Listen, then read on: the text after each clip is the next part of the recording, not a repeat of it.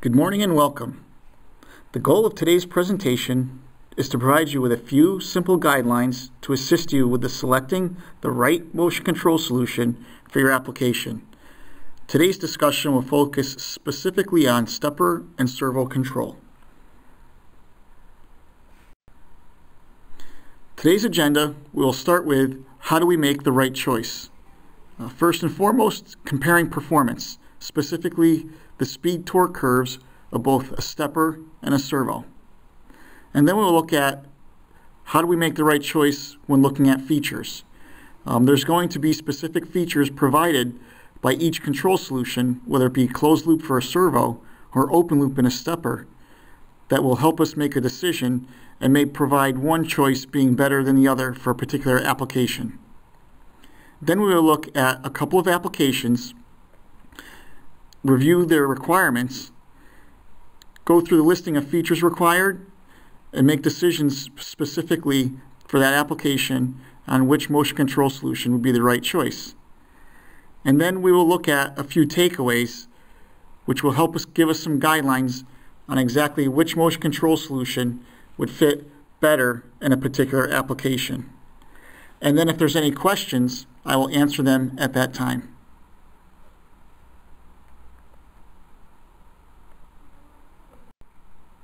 Stepper or servo, selecting the right motor.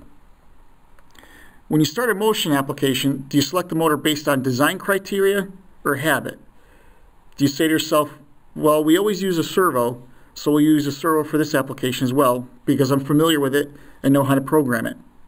Or it needs to be low cost, so let's use a stepper because I know a stepper is going to be a lower cost solution than a servo.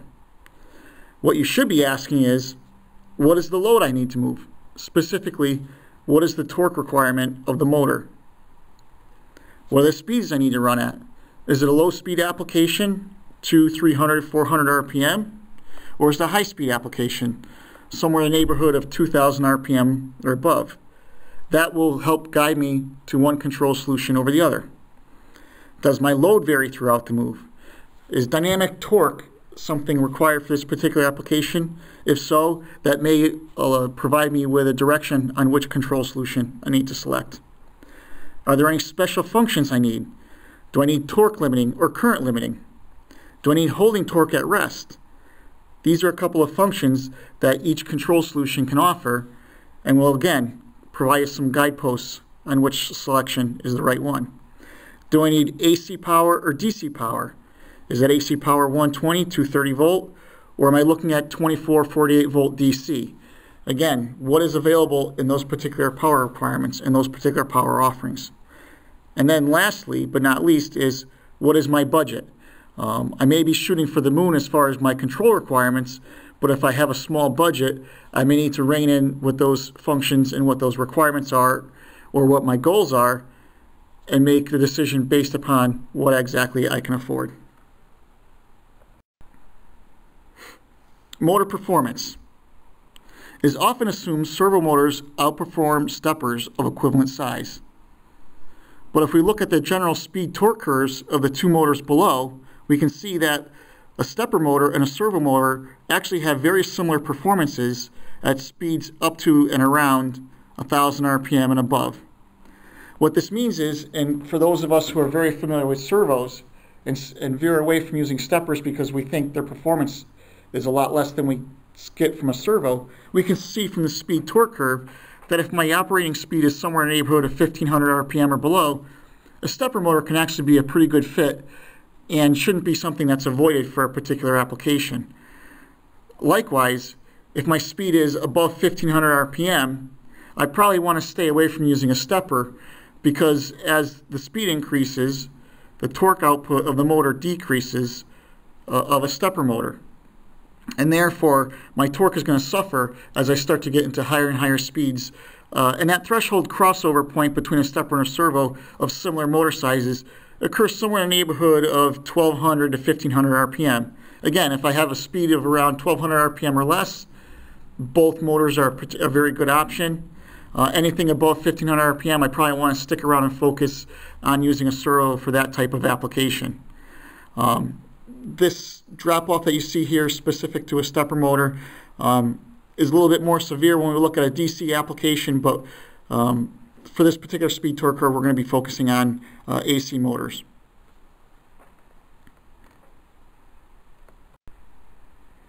Then we also want to look at concerning the features and functions. As we know, the motors are controlled quite differently when comparing a stepper to a servo. A stepper motor runs open loop, whereas a servo runs closed loop.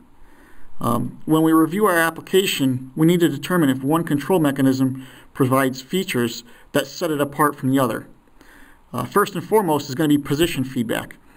Because a servo runs closed loop, position feedback is a requirement. With a stepper motor, although it's open loop, I can get encoder feedback, although it's not a requirement. The holding torque, which means do I have any torque at rest when the motor is at zero position. With a servo motor, there is no holding torque. With a stepper, we do have holding torque. That holding torque can be regulated by the amount of current we put through the motor at rest. We call that idle current. At 100% idle current, we can expect full torque from the motor. We can reduce the current going through the motor at rest, which helps reduce motor heating, but would also reduce our holding torque. So that's something we need to consider when looking at our application. Another thing we want to consider is torque control. With a servo motor, the current control is a lot more complex than we get with a stepper, which means we can regulate the current going through the motor at speed, which also will help regulate the torque output.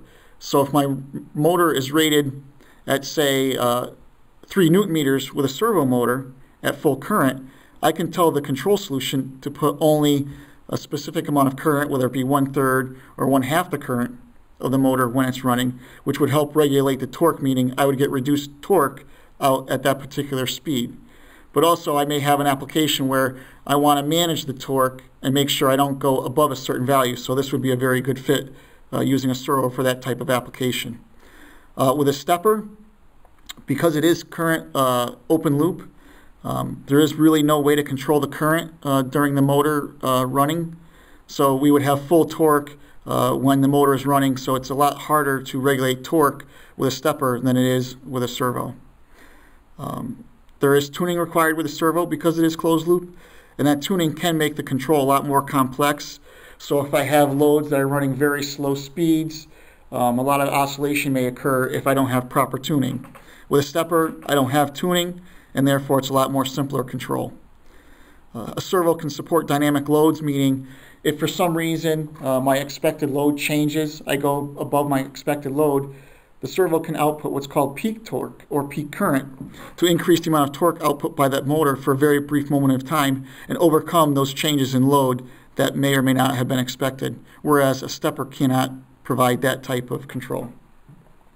With a servo, we have good low speed smoothness, but with a stepper, because of features such as microstepping, we can have very excellent low speed smoothness because we don't end up with the hunting or the modifications that the tuning, as I talked about earlier, can cause when we're running at very low speeds.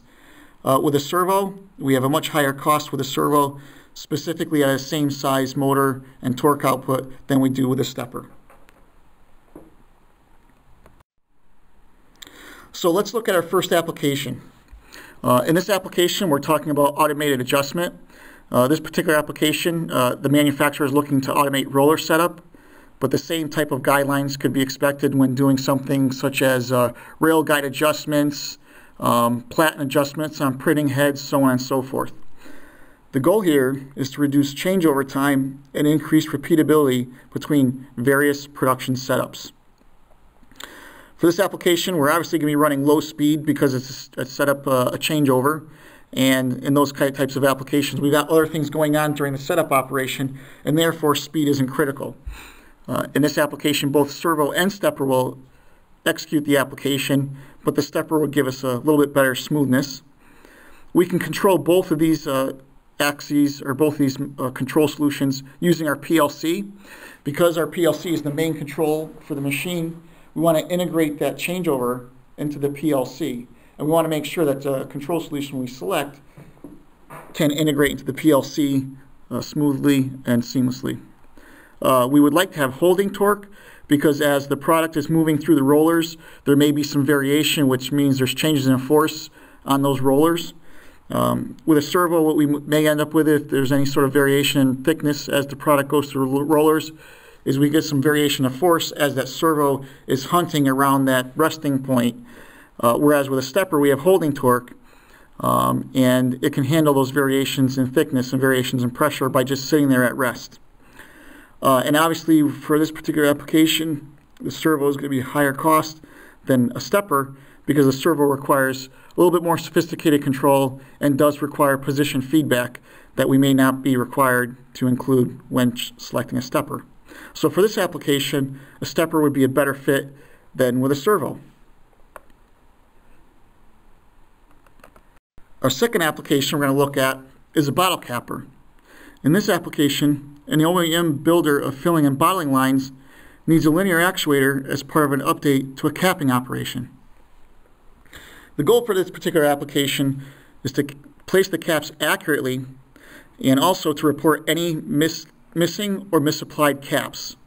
And what we want to do is look at, is there any way we can select a motor control type that can assist us with that monitoring of the cap placement without the need of extra sensors such as photo eyes or something of that nature. Because we're using a linear actuator, we can get precise positioning whether we're using both a servo or a stepper. Like with the other application, we want PLC control, and both the servo and the stepper can provide that. But one thing that we're going to look at doing is using force monitoring. Because if the cap is misapplied or missing, we're going to get a variation in force than we would when a cap is placed correctly. With a misapplied cap, we may get a situation where the motor is required to output a little bit more current than expected with a normal cap, or if the cap is missing, we'd have less current because there's a lot less force being applied by the servo. Whereas with a stepper, there's no ability to monitor the current or regulate the current going to the motor, and therefore to do force monitoring or cap placement monitoring, we would have to add a couple of photo eyes or something downstream to do that cap placement, which would add complexity or cost to the system. The customer is also concerned about bottling speeds. Some applications, they need to have the bottle cap placed at rates of 5 inches per second to maintain bottling speeds. And with the stepper, we'd only be able to achieve about a 2 inch per second application speed. So therefore, we may want to, with this application, obviously focus on using a servo because it allows us to achieve the machine speeds and also do the force monitoring that we'd like to do, which would eliminate the need for extra hardware downline for monitoring cap placement.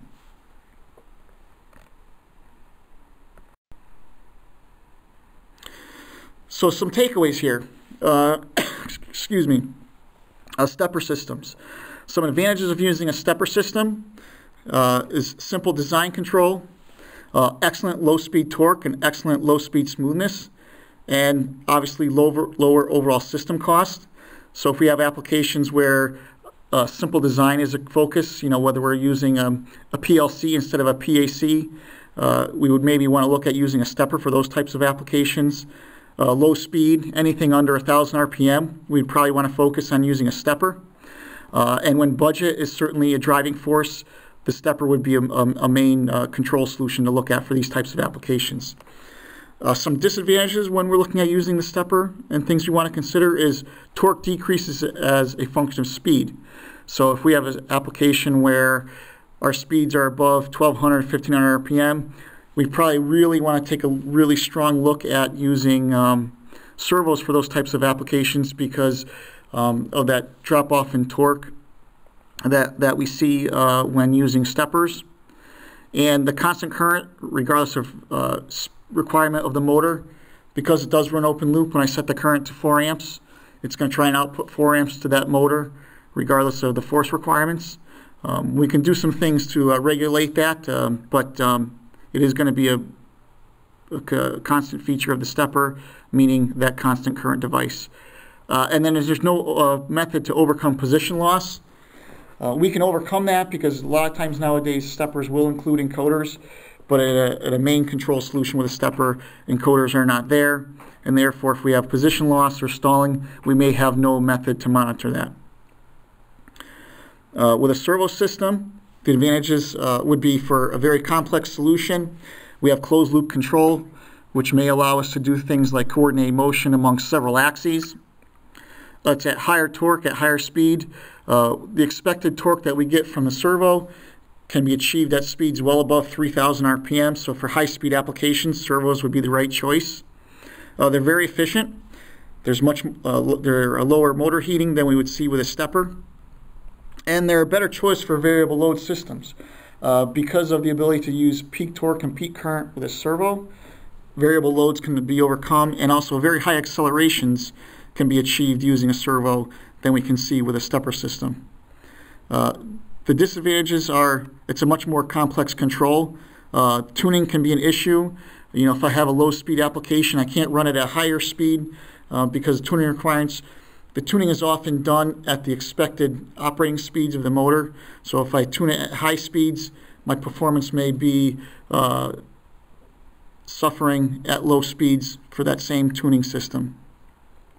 Position feedback is required, which does increase cost, which leads to a higher overall system cost, not only because of the feedback requirement, but the cabling required for that encoder and the other parts of the servo system can lead to a higher overall system cost.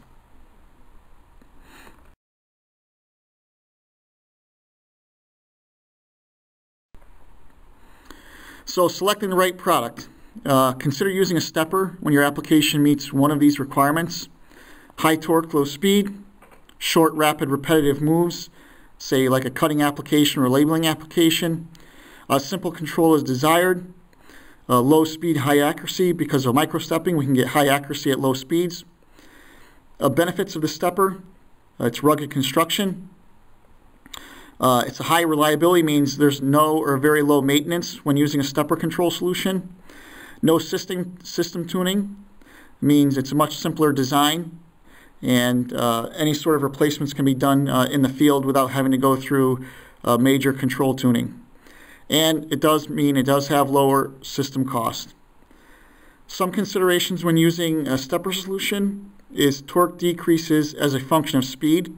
This can be improved by using AC powered over a DC powered solution, but it is something that at high speeds, again over 1500 RPM, we just simply can't overcome. Current setting of drive is continuous current. We can use features such as idle current, which I discussed earlier, to reduce motor heating when the motor is at rest. And some stepper systems do have hybrid motion, which is designed to improve performance, which will act a little bit like a servo, where it can reduce current when the motor is running relative to force requirement. And if a system is sized improperly, there's no feedback to detect motor stall.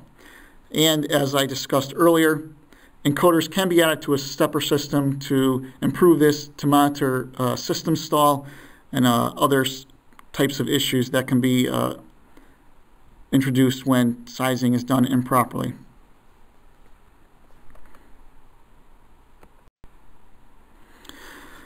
That closes our presentation for today. So if we have any questions, I'd certainly be happy to take those offline and answer them at your convenience. Thank you, have a good day, and we'll see you for our next presentation.